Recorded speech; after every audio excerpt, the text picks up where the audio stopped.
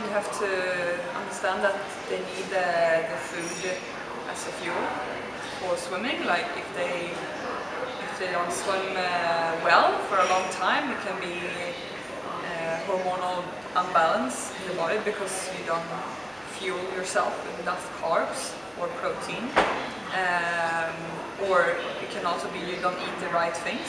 So just really take that seriously, because like if you, especially like if you used to swim good and then you suddenly you don't, even if you think you train very well. So maybe think about the food, and especially like if you go to school and you have busy days. And also remember that your body is your you need it to swim fast, and so make sure to fuel yourself so you can get stronger. You're not going to get stronger if you